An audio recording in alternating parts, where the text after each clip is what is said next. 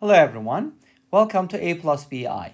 This channel is all about complex numbers, and in this video we're going to be solving a very nice exponential equation with complex numbers.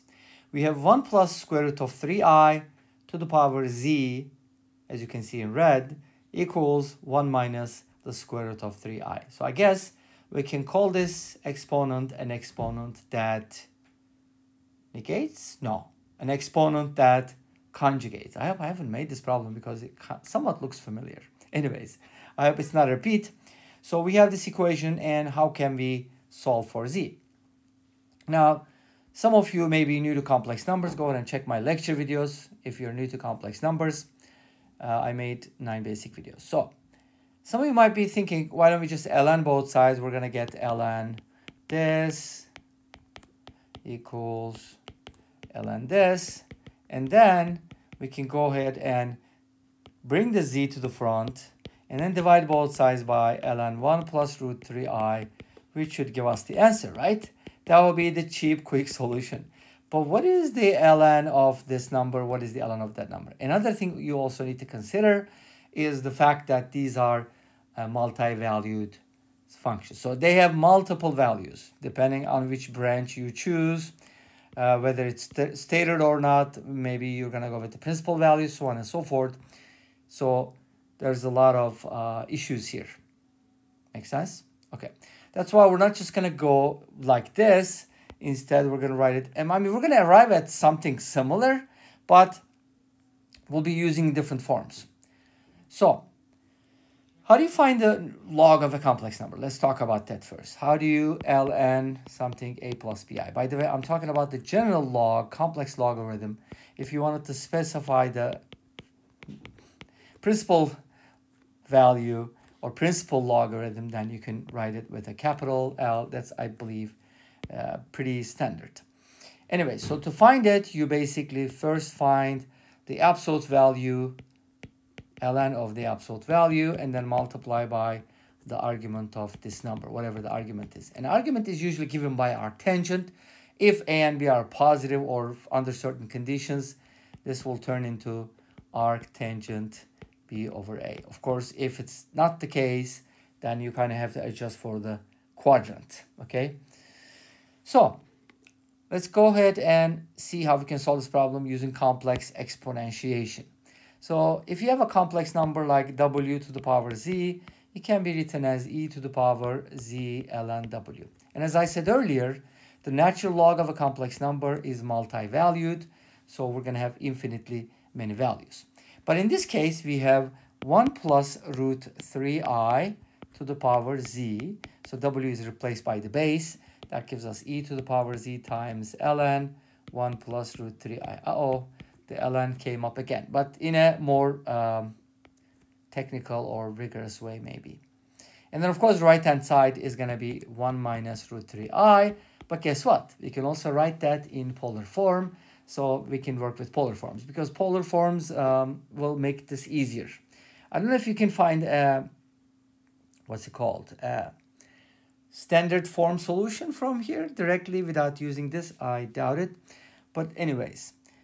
So now we have this equation, and we're going to go ahead and also turn the right-hand side to polar form. To do that, think about 1 minus root 3i. It's going to look like this. Root 3 absolute value is definitely greater than 1, so it's going to look like this. And our number is going to be located here. The critical part is finding the angle. And this seems to be like a 30-degree angle. And this seems to be like a 60-degree angle. But if you measure it in the negative direction, because that's the negative direction, clockwise, that will be negative pi over 3. So that would be my argument. And of course, the modulus would be for w, because we call that number w, right? No, actually, that's not w. Never mind, it's not w. But you get the idea. The absolute value is going to be 2 from Pythagorean theorem, okay? So we can write 1 minus root 3i as 2 times e to the power. Notice that it's negative pi over 2, so I'm going to write it as negative I times pi over 3. If you want, you can add 2 pi to this and to make it positive, but that's no big deal because we're going to consider all the possible cases. In other words, we should write this as 2 times e to the power I times negative pi over 3 plus 2 pi n. Make sense? That's going to give us all the solutions. And now we can go ahead and set these equal to each other. E to the power z times ln 1 plus root 3i equals 2 times e to the power I times negative pi over 3 plus 2 pi n. But wait a minute, we haven't done the natural log here, so let's do that next.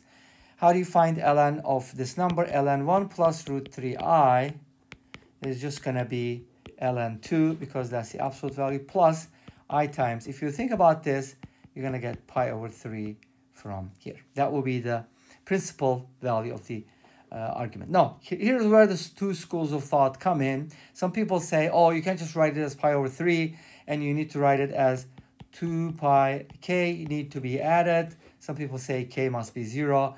Let's go ahead with k, and then we can always eliminate it.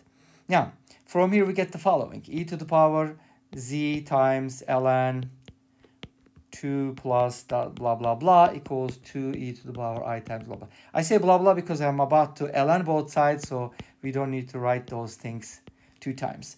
Now, inside the parentheses, we're going to have ln 2 plus I times pi over 3 plus 2 pi k. And then this is multiplied by z. And on the right-hand side, this is after natural logging both sides, so it's going to be ln 2 plus I times pi over 3 plus 2 pi k. By the way, this should be an n, I think, on the left-hand side, right? No, the right-hand side has an n. I don't know. Okay, the right-hand side is an n. Yes, the second one should be an n. The first one should be k, because we did that first. Okay, that's why. And then finally, we're going to divide both sides by this thing. And we're going to decide on the nk situation then, okay? Sorry, I keep writing k instead of n. I'm confusing myself here. And notice one thing about this problem, which is really, really cool, is the presence of ln 2 in real parts. So it's almost as if like z equals 1 is a solution, but it's just missing the mark, because if you think about it, 1 cannot be a solution because they're not the same numbers. But they're so closely related because they are complex conjugates, the real parts are the same. Make sense? For the solution, of course. So here's what some people say. Some people say that, okay, you can't have a k, you don't need it. What do you think? What are your thoughts? So comment down below. But if you take k equals 0 and n equals 0, you're going to get a simpler solution like ln 2 plus I times pi over 3. And by the way, this should be a negative pi over 3, I think, right? Somewhere we should have a negative sign. I just made disappear. Okay, I made a... Oh, no, that's not it. That's not it. Okay, sorry. Confusing myself again. Oh, yeah, it's with the ln 1 minus 3i. Okay, should be on the right-hand side. I should probably keep this a little bit more organized. This is going to be... Let's see. Yeah, this should be a minus sign. Okay, I see. Because that is the 1 minus root 3. Okay, there should be a minus sign here. And, oops. Let me put that in there. This is a minus sign. Therefore, this will be a minus sign with the n. Okay, here we go. And that'll bring us a minus sign here. And then divided by the plus version. Here we go. They're pretty close, but the interesting part is that a power or exponent that conjugates is a complex number, which is a ratio of conjugates. You get the idea? Anyways, this brings us to the end of this video. Well, thank you for watching. I hope you enjoyed it. Please let me know. Don't forget to comment, like, and subscribe. I'll see you next time with another video. By the way, I think I have a solution from Wolfram Alpha. This is what it looks like, and hopefully you can make sense of it. And you can check this with Wolfram Alpha as well. But this brings us to the end of this video. Thank you for watching. I hope you enjoyed it. Please let me know. Don't forget to comment, like, and subscribe. I'll see you next time with another video. Until then, be safe, take care, and bye-bye.